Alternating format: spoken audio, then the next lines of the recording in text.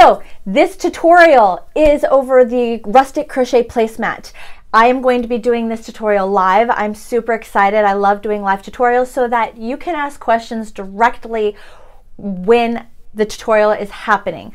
So how the tutorial will go, if this is your very first live stream tutorial with me, I start by doing the tutorial. I ignore the chat for the most part, but I will peek over there from time to time. What I want to focus on is just making sure that I do the tutorial. That way, if you're watching after the live has gone, like a replay, if you're watching a replay, you can just get the tutorial because that's what you came here for. And then after the tutorial, I will do the Q&A session where you can ask questions, crochet related questions, and I will just engage and answer those questions and even possibly reach out to anyone that is in the chat for help if I'm like, what do you do? What is your best suggestion to answer this question?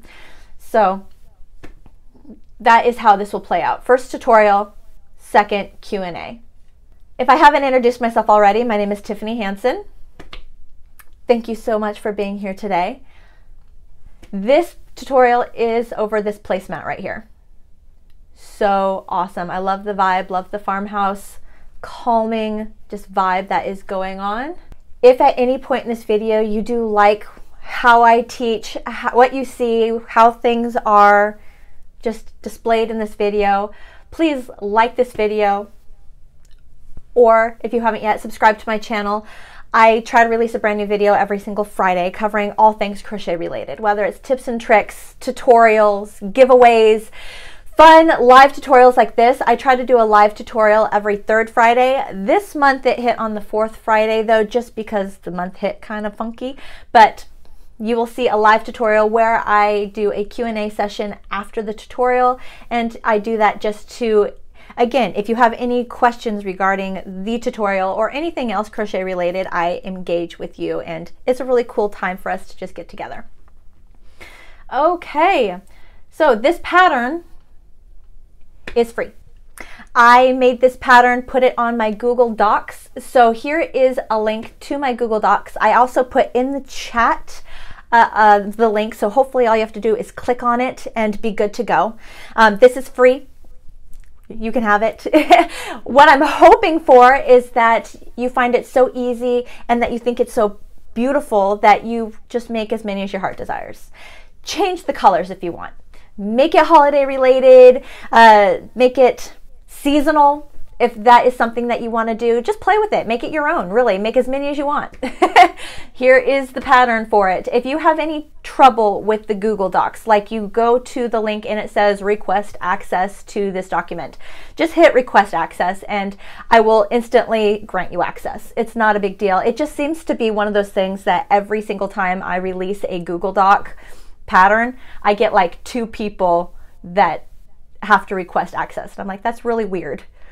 But okay, so if you have any trouble with this pattern, contact me through any of my socials. Say, Tiffany, I can't get your pattern, or just request access and I'll grant you access. It's not a big deal. All right, I'm very excited. Let's get started. So the pattern, or the materials that I use to make this placemat right here is 100% cotton yarn. So I prefer that you use 100% cotton yarn on your placemat. Why? Why do you recommend 100% cotton? Well, placemats, the job of a placemat is really to catch any spills, any mess. And when cotton is really good at absorbing, and it's also really easy to clean. So if you need to wash your placemat, just throw it in the washing machine. And I wouldn't put it in the dryer though. What I would do is I would put it in the wash machine, gentle cycle or delicate cycle, let it do its thing, and then when you pull the placemats out of the washing machine, I would block it. What I noticed is that it does kind of create like this hourglass shape to the natural pattern, which I thought was really weird because I stuck to the same stitch count in each row, but there still was a bit of an hourglass shape to the placemat itself. Now, to put in perspective, I have purchased placemats before in the past that were material placemats, and after I washed the placemat, it too lost shape. So I think the crochet placemat is great because you can then block it. If you have no idea how to block, you've never blocked before, I did make a tutorial on how to block 3 different ways. It's super easy, but if you've never done it before, I can see how you'd feel a little bit lost. So if you do want to, after this tutorial, check out my how to block tutorial.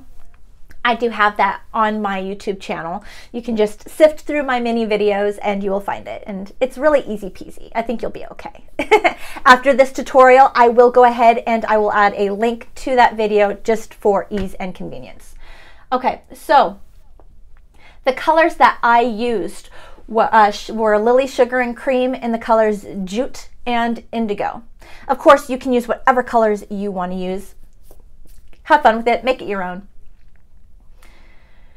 The crochet hook that we will be using is the I9 or 5.5 millimeter crochet hook.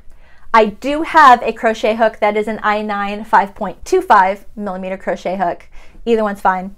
It's not a big deal. Yeah, so other things that you will see here are scissors, a yarn needle to weave in your ends, and a blocking mat is optional. Very cool. Okay, so let's go ahead and dive right in here. Okay, we're going to start with a tail long enough for us to weave in our ends. Create our slip knot, attach our crochet hook, and be ready to go. So the crochet stitch that I'm using for this placemat is the seed crochet stitch. So if you know what that is, then you're good to go.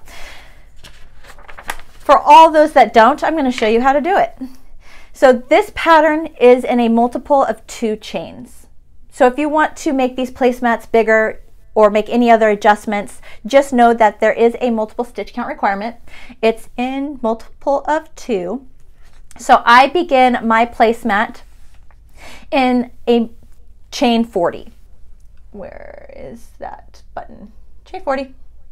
There you go. For this particular tutorial, because I am doing it live, I'm going to do a smaller increment. I'm just going to do like a chain 10 just to get me through and get through faster. 2, 3, 4, 5, 6, 9, and 10. Perfect. Okay, so for row 1, we are going to single crochet in the 2nd chain from our crochet hook. So looking at our V-stitches, 1, 2, single crochet. And then you chain 1, skip the next chain, and single crochet in the following chain. Chain 1, skip 1, single crochet in the following chain. I hope that this yarn isn't too dark for everybody. Chain 1, skip 1, single crochet, chain 1, skip 1, and you will single crochet in the very last chain here. Let's move on to row 2. So for row 2, we will chain 1. We will turn our work. We will single crochet in the first stitch, and then we will single crochet in that chain 1 space. Awesome. Right, and now we repeat the pattern. Chain 1, skip over the single crochet stitch, and single crochet in the chain 1 space. Chain 1, skip over the single crochet stitch, and single crochet in the chain 1 space. All right, and then you just repeat that pattern. You will end row 2 by single crocheting in the very last stitch space. Boom, there we go. All right, moving on to row 3. Row 3, we'll chain 1. We will turn our work. We will single crochet in the very first stitch. Cool. And then the next stitch is a single crochet stitch. So we're gonna skip it. We're gonna chain 1, hop over that single crochet stitch, and single crochet in the chain 1 space. Then chain 1, hop over that single crochet stitch, and single crochet in that chain 1 space, and then repeat across. This is going to be a really quick tutorial because the seed stitch is super easy. And then we single crochet in the very last stitch space. Boom, just like that. All right, this pattern, all you're doing is repeating row 2 and row 3, back and forth, row 2, row 3, row 2, row 3, all the way to finishing the pattern. For this pattern, you will always single crochet in the first stitch, you will always single crochet in the last stitch, and then in between, you will chain 1 to hop over a single crochet and make your single crochet stitches in the chain 1 spaces. I hope that wasn't confusing. To switch colors. So some people, when they switch colors, they will keep the yarn on their crochet hook, or they will keep the yarn attached. They will not cut the yarn. They will just allow the yarn to drag up to the next time you're using the yarn, that color yarn. I don't like that look. I think that that look creates some potential for sloppiness. Some people can make it look great, don't get me wrong, but for this particular pattern, I didn't put a border on it because I really liked how the sides of this placemat looked. Okay, so I did not carry the color up to the next time I used it. Every time I ended a color, I cut my yarn.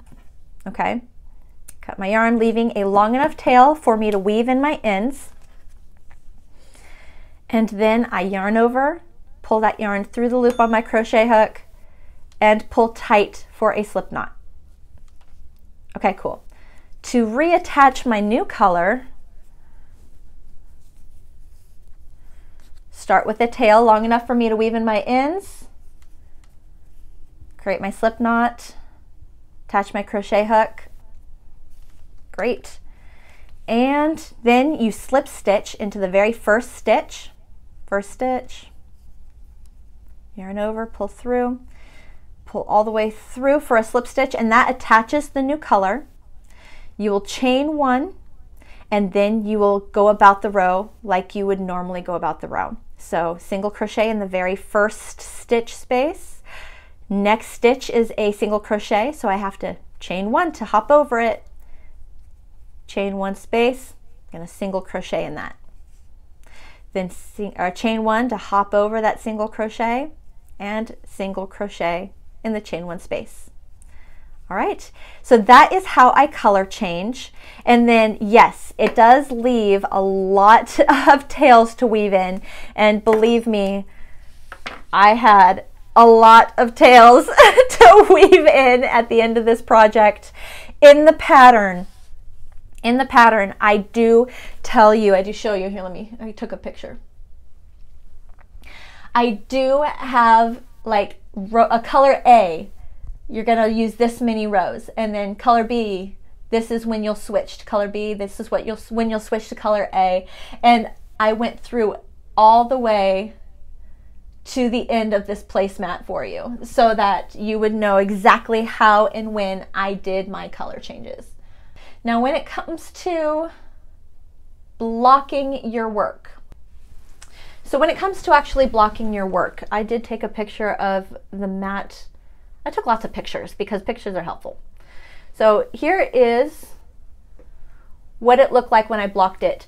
So the project itself should measure 12 inches top to bottom and 18 inches side to side.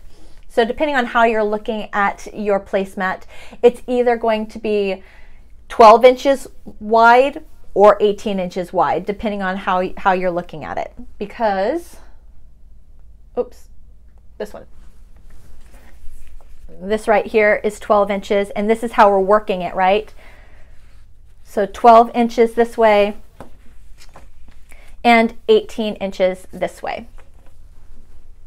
So when I was blocking my placemat, I blocked it because there was an hourglass shape to it. Even though every row had the same number of stitches, it still had an hourglass. So you really need to get this placemat as wet, as absorbed with water as possible, so that way it's as moldable as possible.